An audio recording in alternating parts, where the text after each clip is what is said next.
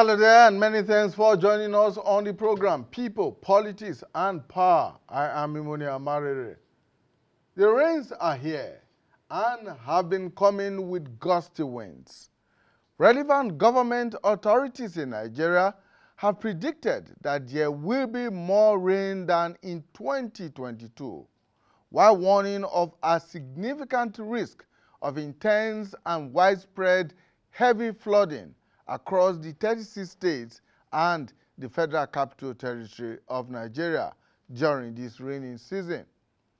According to the Nigeria Hydrological Services Agency, the flood outlook released in February, 178 local government areas in 32 states and the Federal Capital Territory fall within the highly probable flood risk areas.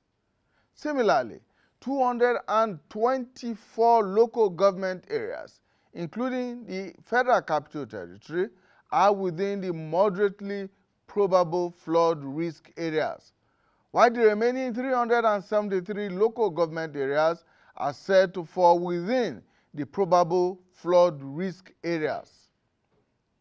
In the assessment of the Hydrological Agency, 16 states in the southern part of the country will face high threat of flooding, while 13 states in the north will face a similar threat between the months of April and November. The level of flood is expected to be high in terms of impact on the population, on agriculture, livelihoods, livestock, infrastructure, and, of course, the environment. The authorities say communities will experience one type of flood or a combination of different types of flood, depending on the local geography. They include coastal flooding, flash flooding, urban flooding, and riverine flooding. These are the 4 different types of flooding that are usually very pronounced in Nigeria. Nigerians will not forget in a hurry the widespread devastation, the destruction and misery caused by floods in 2012 and in 2022, when many vulnerable communities experienced what was described then as unprecedented flooding. About 600 lives and thousands of homes and farmlands were lost in the 2022 incident, with over 2.5 million persons displaced from their homes or their natural habitats. The National Emergency Management Agency, NEMA, has emphasized the relevance of early preparedness and response to the impending risk by governments at every level. Now, against the backdrop of the fact that most communities are yet to recover fully from the 2022 floods, what short and long-term measures are being put in place to avoid a bigger disaster in 2023? What should vulnerable communities do to protect themselves? And what kind of assistance can Nigeria seek externally to curb these natural and man-made menace called flooding?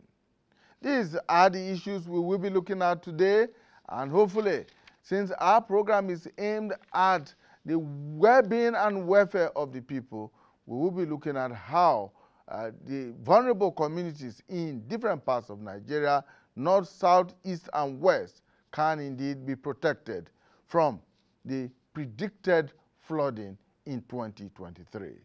When we return from this short break, we will meet our resource persons who are right here in the studio. Stay with us. All right, thank you so much for staying with us. Let's get to meet our guest analysts who are right here in the studio. First from my right is Engineer Clement Nze. Engineer Nze is the Director General, Nigeria Hydrological Services Agency. Engineer, thank you so much for finding time to join us. It's my pleasure to be here. All right. Also joining us is Oluwaseun Wilfred Idowu. Mr. Dowu is the technical assistant to the Director General of the Nigerian Meteorological Agency, NIMET. Thank you so much, Mr. Dowu. Thank you so much for having me. All right. So, engineers, let's begin with what your agency says will be the outlook for this year in terms of flooding. But perhaps before we do that, let's look at the weather forecast for the year, or what it is going to look like from the perspective of NIMET, which is the agency that is actually looking at and predicting the weather for us. Yeah. You would recall that earlier in the year, specifically in January, we went on here through the Honorable Minister of Aviation to do what we call early warning. Because we are living in the age and times whereby the value of early warning is huge, because it allows you to prepare ahead of time and then be able to avert losses. And in that prediction, we told Nigerians that largely in 2023, we are going to have normal to above normal rainfall. That doesn't mean that in some locations you could have normal rainfall or below, but on a larger scale, it's going to be normal to above normal rainfall. What is considered normal? What is considered normal means that it won't deviate for what you are used to, what is supposed to happen in a season. That is normal. But when you now have above normal, it means that you are going to get higher than expected. And when you talk in terms of rainfall amount, that is huge. It means that if normally you have a 50-liter of container, but we are saying that you are going to have 70, it means that your container may not be able to contain. That is higher than normal. Or perhaps if you have 50 and your normal is 30, and we say it's going to be 40, even though you can see your container can still contain it, but it is still above normal. So that is generally the outlook for the country for the year 2023. So we're looking at normal and above normal. Normal, yes. Right. Yes. And is this going to be in every part of the country, or some parts will be more prone to these normal and above normal? It cut across all parts of the country, but more pronounced in the northern part of the country. Albeit that the season may even end early. So which means that you have a lot of volume falling within a very short period of time. That is scary if actions are not taken to be able to accommodate this volume of water that is coming. So, and that is the essence of early warning. Can we quantify these volumes in terms of the rainfall, in terms of figures? Say, for instance, what is the expected volume and what would be an abnormal volume? Yes, I may not be exact at this point. Yes. Why? Because it varies from state to state across, even within the same belt. A state can have a higher volume than another state. Largely across the north, it is usually less than 1,000 millimeters of rainfall for the whole season. However, in the southern part of the country, you can have as high as 3,000, sometimes 4,000, depending on where you are in the southern part of the country. So when we now talk in terms of above normal, it means that you are going to get volumes higher than these values that I've mentioned. And it has a lot of implications, especially if you are not prepared. So in terms of the volume of rainfall we had in 2022 and what is expected or anticipated in 2023, will it be some kind of equilibrium, so to say? Will there be some synergy, or will there be a lot more in 2023?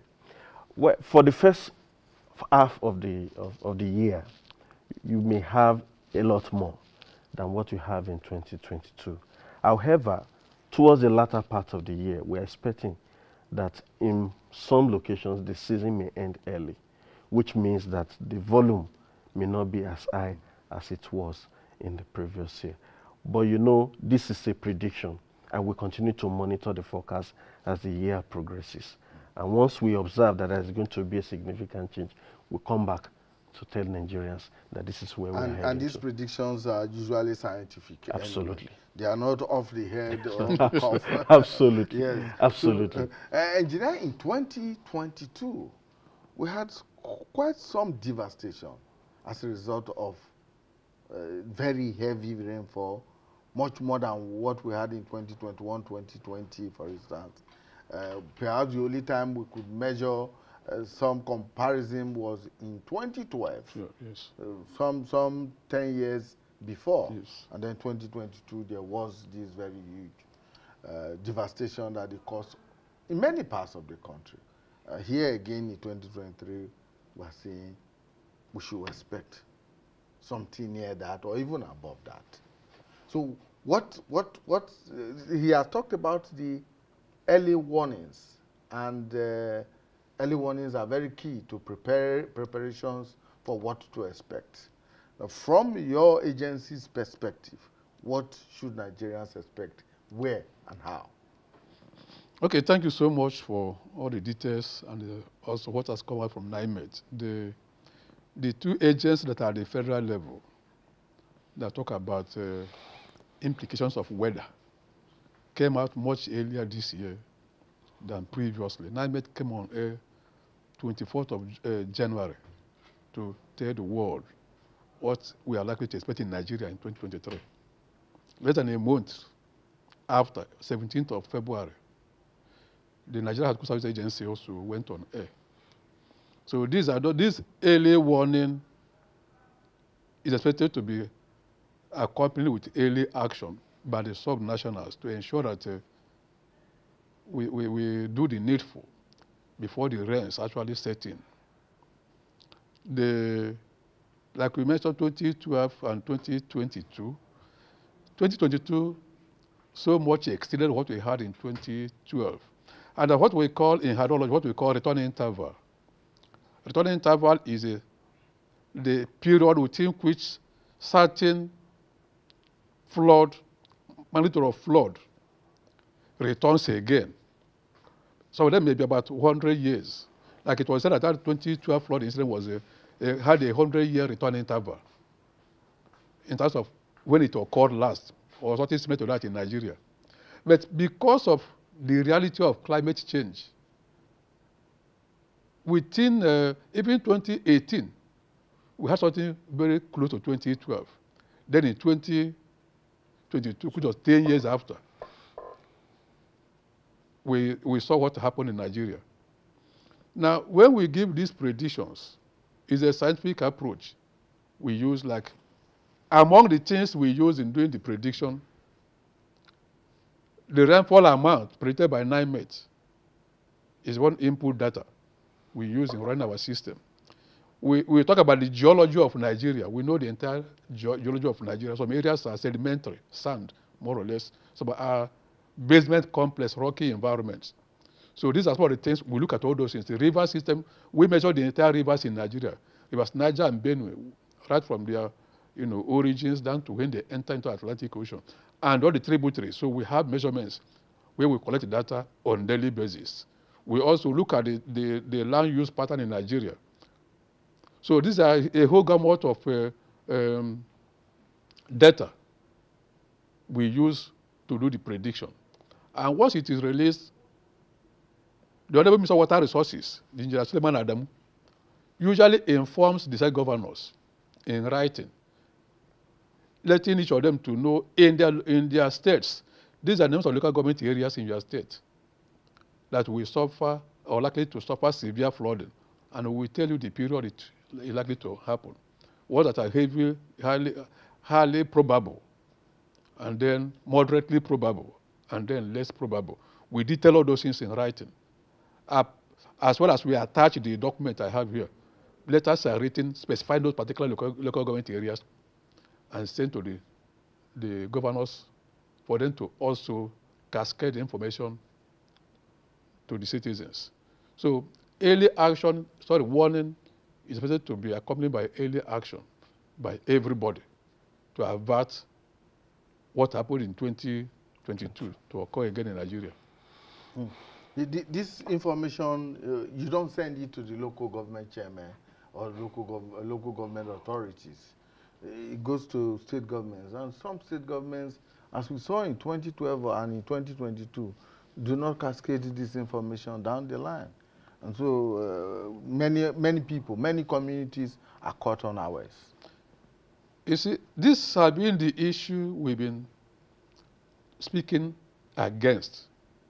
The fact that this gets to the state governments, they dump it there. We have 3 tiers of government in Nigeria. At the federal level, where the forecasting agencies are, I think they are doing their best to raise alarm as early as possible to alert the nation. And then the chief executives in the states are informed. In every state in Nigeria, you have a state emergency management agency. You have development control or town planning authorities. You have state ministry of water resources, ministry of environment in virtually each of the states in Nigeria. What stops the state government, just as during campaign, they go to the last community in the states to do their campaign. They should utilize the machinery they already have at the state level to cascade this information to the local government, and from there we have councillors. So we're expecting that this should be a joint activity, not from Abuja. You want me to travel to my local government in Abia to go and be talking to somebody there that this is what happened. By part, maybe I'll talk to the governor, I'll go and talk to the local government chairman, and maybe even the councillor. It doesn't work that way. Everybody should be involved. When we had COVID or had the other one, Ebola, that was the way it was tackled in Nigeria. Everybody knew about it. Or recently, politics. Why can't we do the same thing? You don't leave Abuja to go and begin to police the state government to maybe clear your drainages and remove structures here and there. In the FCT here, it is fantastic. Maybe the only place no life was lost last year.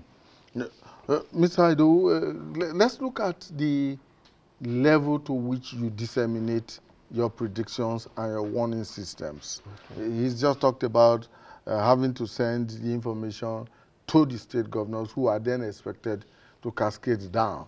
In your own case, in the case of NIMET, for instance, when you scientifically generate this information, these predictions, and the early warning systems, who does it go to? Okay, just like I mentioned earlier, when we are doing the public presentation of the SCP itself, we invite actors from every state of the Federation, including the FCT, to come for the public presentation. And one thing we also do is that as early as possible, we make this document also available online for those who cannot make it to the public presentation. Aside that, what we do is we also have presence in every state of the Federation. There is no state in Nigeria where you will not find NIMET. And so we have officers also who are competent enough to interpret this information and relay it to the general public. Aside that, we also leverage on partnership, because we know that some organizations also have structures within every state and in several sectors, as you know, whether cut across several sectors of the economy. So we also leverage on such partnerships to take this information down in what we call downscaling of the information, perhaps to your local government, perhaps to your state level, because we have the capacity and the skill to be able to do that. In the main document itself, every local government in Nigeria is covered in that document. So every local government that accesses that document will almost immediately know how that prediction is going to affect that local government, and should in fact take a cue from that to begin early preparation. Absolutely. And what we have even done this year is we now have a mobile app also that also provide access to this information, so apart from the website where you have these documents available. Now, the aviation sector is a very critical sector when it comes to weather. Yes. How much of your information or the data generated by you are they using?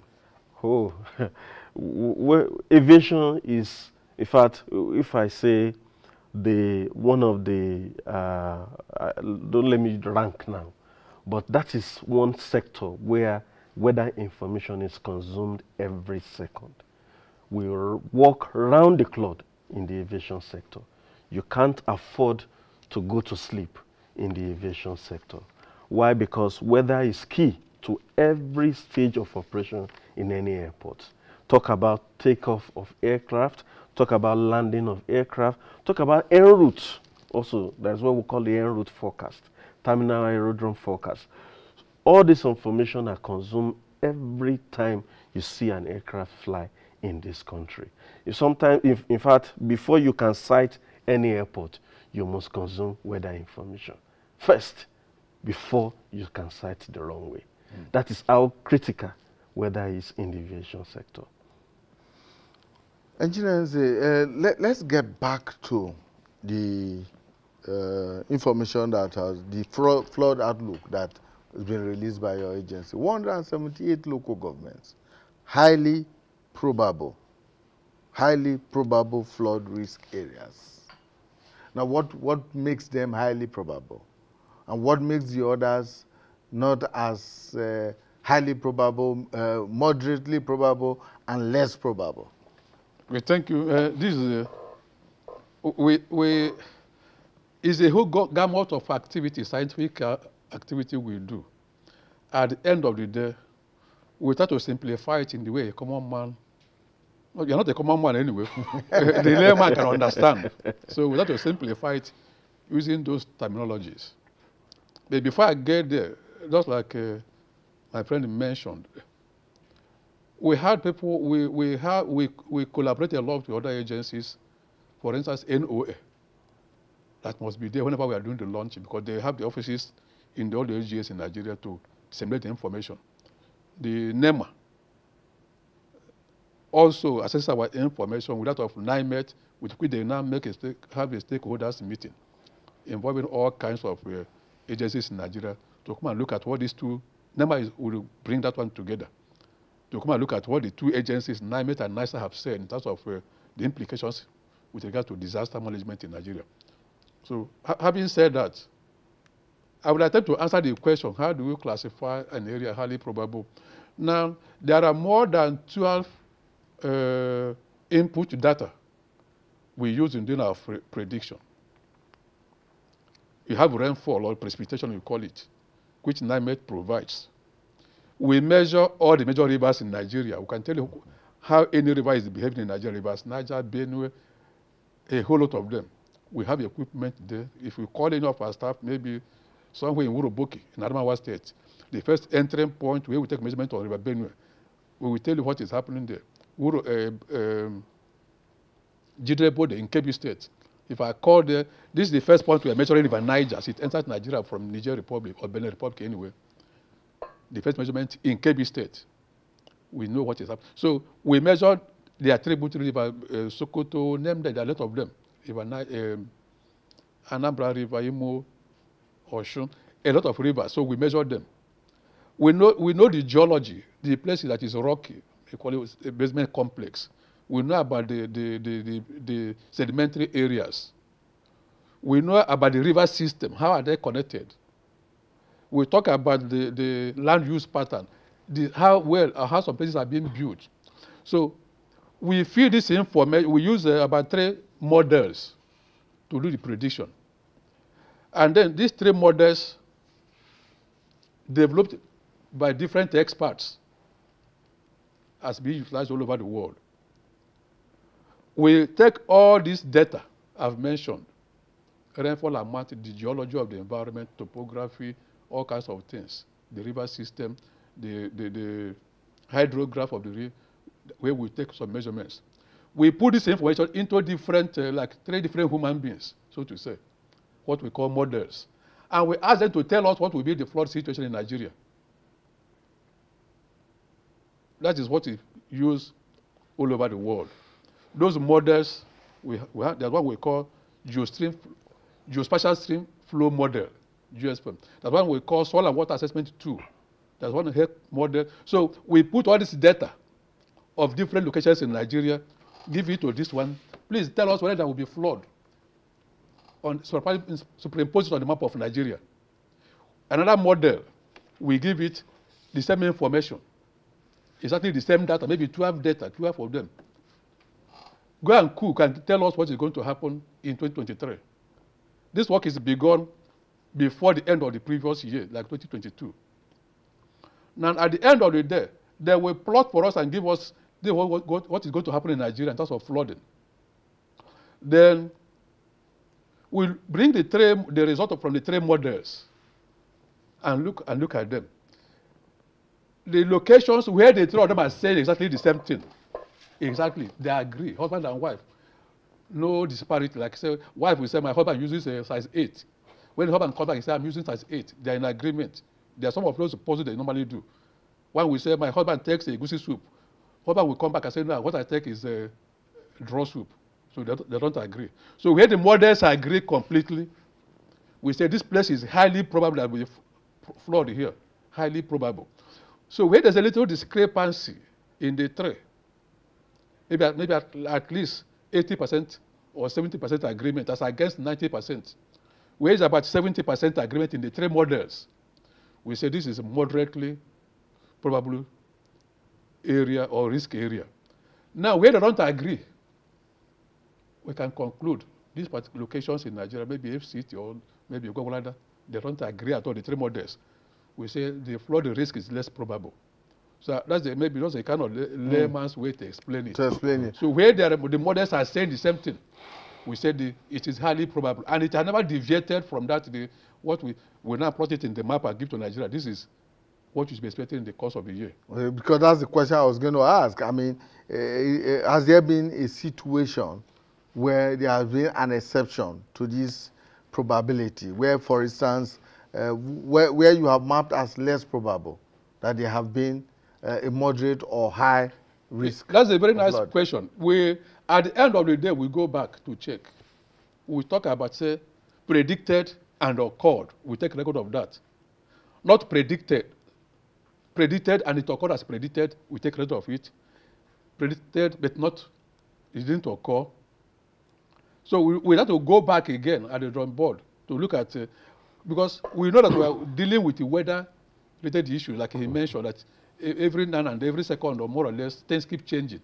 So, but the prediction we do, which we issue about flooding, likewise NIMET, these are tools that can enable any person to plan with. There may be, in the course of the year, some deviations, which if you can track from time to time and then update information you are giving to the general public.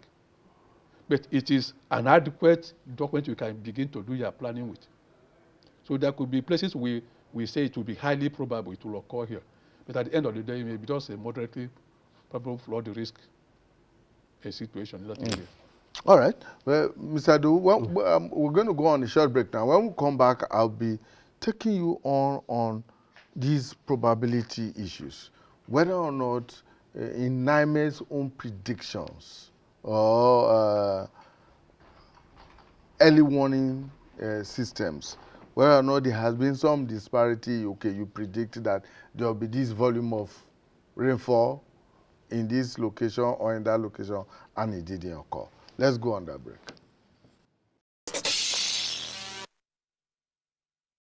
Thank you so much for staying with us. We're looking at the flood outlook for 2023 in Nigeria. And my guests are Engineer Clement Nze. He is the Director General of the Nigeria Hydrological Services Agency, and he's joined by Oluwaseun Wilfred Ido, who is a Technical Assistant to the Director General of the Nigeria Meteorological Agency, NIMET. Mr. Ido, has there been a situation where NIMET weather predictions have not been outrightly accurate? I wouldn't use that word, outrightly inaccurate. Okay. Why? Because it is a prediction in the first place. And globally, say when your prediction is 60% accurate, then you are good to go. However, for us in NIMET, we've even gone up to 90% accuracy. But one thing we do is that you don't make a prediction and go to sleep. because there is bound to be changes day in, day out, season to season. So what we do is that we keep monitoring the prediction and the forecast that has been made. And immediately you observe that there is going to be a major deviation from what has been earlier predicted, then you come back to inform the people that, oh, in this particular area, where we have said this is how it's going to be, this is the update on it. And so it is allowed that throughout the season, throughout the duration or the validity of your forecast, you can come back to update the public and to tell them this is the way it is at the moment. And that is the essence of update. And if you look at our publication, the seasonal climate prediction I talked about, there is a particular section of that document that is called evaluation of previous forecast. It is made public for people to see this is the predicted, this is how it played out. And then you see areas whereby maybe there are little differences here and there. So however, that is the essence of what we call in-season updates, which we do from time to time. The only difference is that we may not assemble the way we have assembled at the beginning, everybody. And that's why we have various channels whereby we tell people to watch out.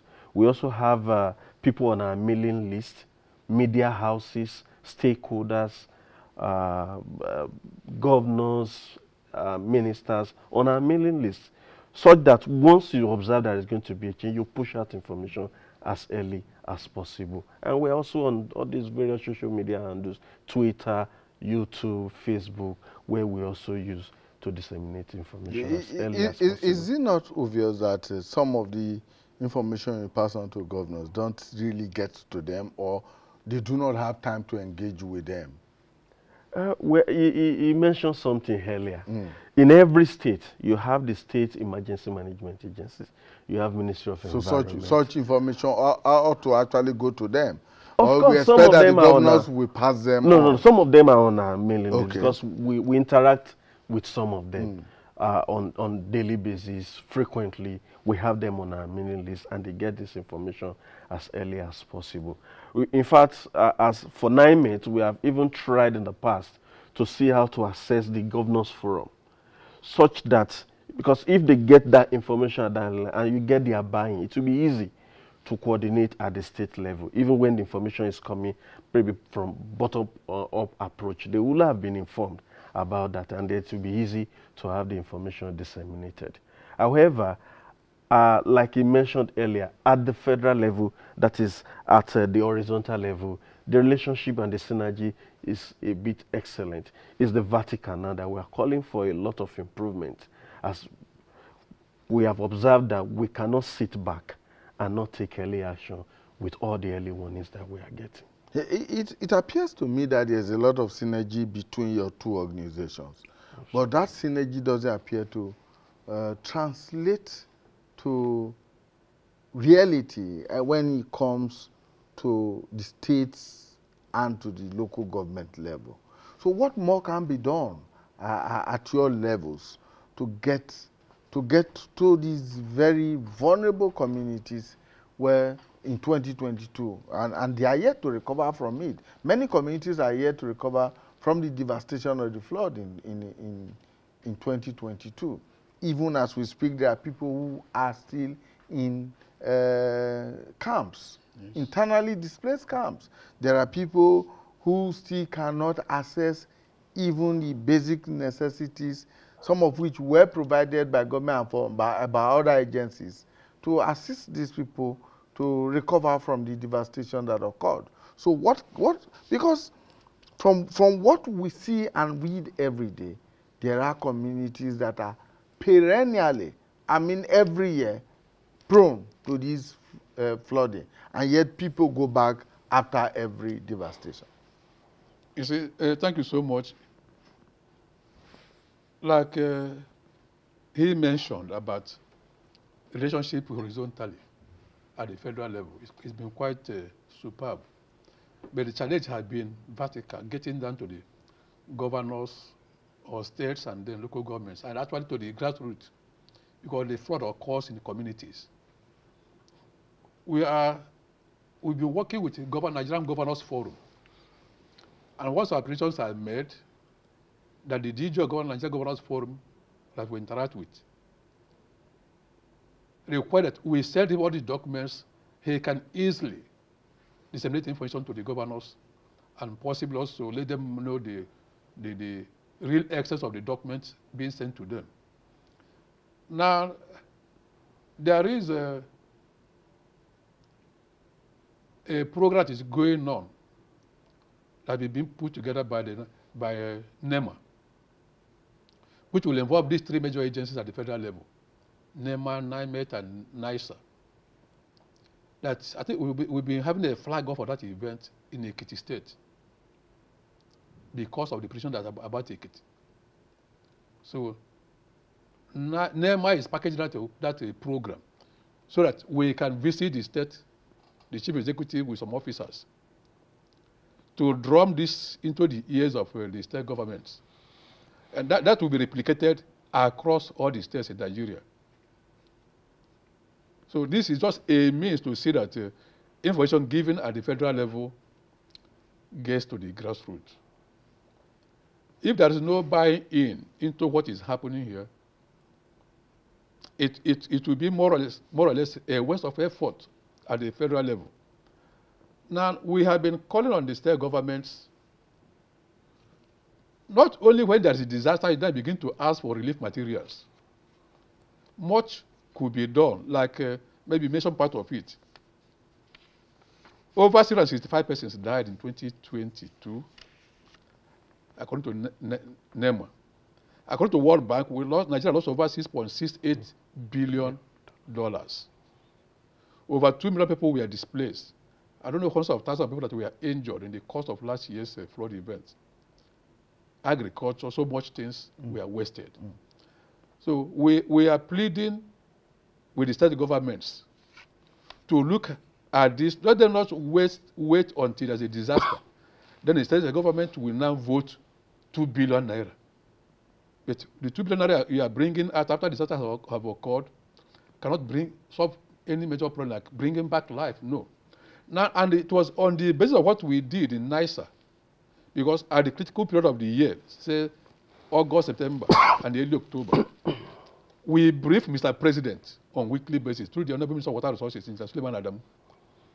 We keep telling him this, what has happened so far. They said that are already under flood. These are the ones that we're expecting the coming week. Now, based on that, Mr. President gave a directive based on our report to him or memo to him in October last year, 4th of October. Thank you. We gave him that memo. Honorable Minister of Water Resources sent the memo to him. Then, based on that, he gave a directive to the Honorable Minister of Water Resources to bring together relevant ministers like health, environment, agriculture, and then the state governments together. 90 days was given. That Jerry committee was inaugurated at the Villa on the 3rd of November last year. And we're given 90 days to work, to come up with a document to see how can we bring, a lasting solution to the disaster aspect of a flood in Nigeria. We can't stop flood, but we can reduce the impact of the disaster aspect of it. So that will tell you the impetus given at the federal level. But unfortunately, on that day of the inauguration at the Villa, it was only Anambra State government that the deputy governor came. Then I think Jigawa sent a commission also. I don't know whether Kogi came. Apart from these three, no other government came. Anambra governor, deputy governor was there with some commissioners.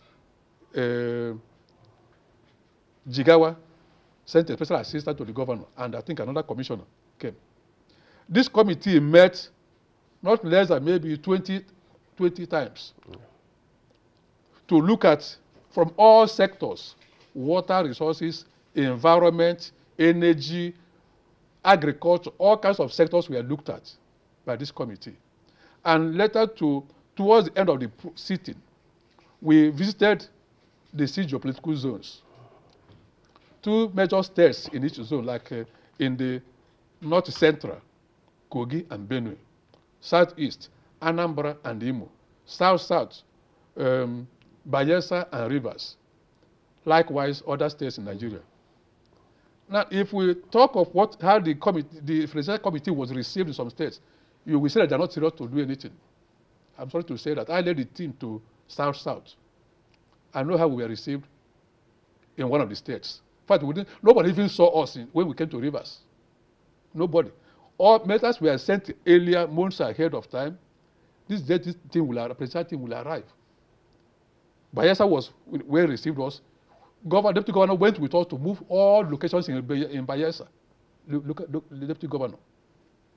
And these were documented.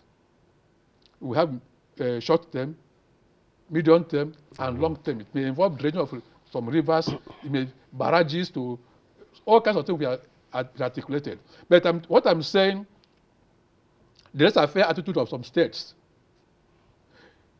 The one I led, we came to Rivers, nobody, not even commissioner. So it was just some officials on one local government, listen. In fact, we had to take them to one of our agencies, Niger Delta River Basin. That's where we met. They came to meet us, which is the federal government agency on water resources. Niger Delta Basin Development Authority, not NDDC. Niger Delta Basin is the river basin under the Ministry of Water Resources. That was where the presidential team met, and a few people from the River State government came to meet us there. So that is the level of impetus, if I may say. Some states are called to preparedness to solve the issue of flooding in Nigeria. But when there's a disaster, don't be surprised you say, we have given 3 billion naira for food and non-food items, which doesn't solve the problem. We are looking to do physical things that will solve the problem. Instead of prevention, we're looking for remedy when it has happened. But let me quickly ask you this, Mr. Edo, how much climate change is actually impacting your work at NIMET? Of course, climate change is now a reality. It's not anything that somebody will shy away from anymore. If you have been observing at the beginning of every season, the kind of gusty winds that you will experience, sometimes you come outside of your house and you are wondering whether your roof is still there. Before also, the rainfall amount, the kind of amount of rainfall that is being received in northern parts of Nigeria are values that before now, when in fact some states last year got over 200 millimeters of rainfall in 24 hours. That is massive. That is like a cumulative rainfall that should have occurred in 3 months in the past. So that is evidence of climate change. It is there. And so it's now calls on us now as a service provider, as a forecasting agency, to be on our toes, to be able to observe these changes on time and then warn the public, because that is why we are there. That is why we are being funded to work. So it is real. It is real. However, we have the skill, we have the knowledge, and we have the data. If I may mention, we have the data as well to do this work.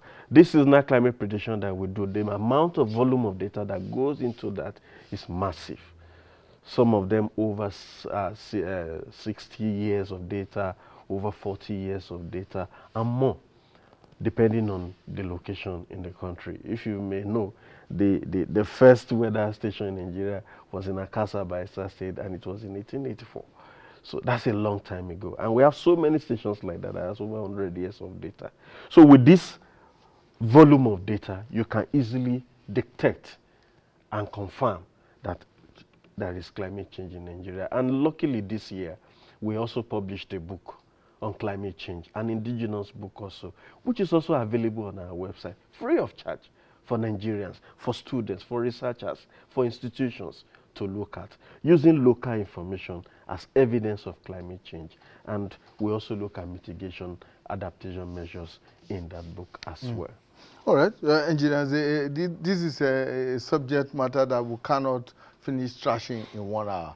So I may have to bring you back at some other time to come and look at in more detail these flooding occurrences, because we talked about coastal flooding, flash flooding, urban flooding, and riverine flooding. These different types of flooding, we need to come back to talk about where they occur and when they are possibly likely to occur at some other time. I want to thank you immensely for finding time to join us today. Thank you so much. All right, Engineer Clement Nze, Director General of the Nigeria Hydrological Services Agency. Thank you very much. And he's been joined by Mr. Oluwaseun Wilfred Ido, who is the Technical Assistant to the Director General of the Nigeria Meteorological Agency, NIMET. Thank you so much. Thank you so much. All right, that's our program for today. You got the message. The predictions and the forecasts from NIMET and from NISA are very scientifically made, and they give us early warnings about what to expect in 2023 during this rainy season. We must avoid the mistakes of 2022 and 2012. We must ensure that we do not get ourselves into this kind of tight corner that we usually find ourselves when this kind of devastation caused by floods do occur. We have experienced it in one way or the other, and there is need to begin to take more proactive measures to solve the situation. Do have yourself a wonderful time for the rest of the week. We'll see you again when we bring you a fresh edition of the program, People, Politics, and Power. Bye for now.